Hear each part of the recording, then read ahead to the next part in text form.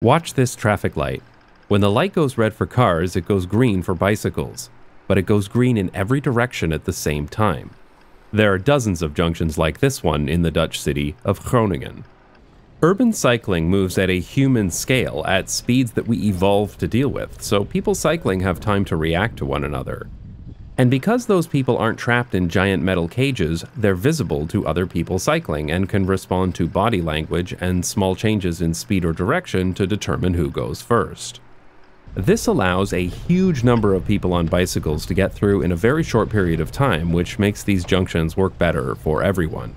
But it's even better to separate the routes for cycling and the routes for driving completely so that people cycling never need to stop for red lights, because ultimately, traffic lights are for cars, and without cars, you don't need traffic lights.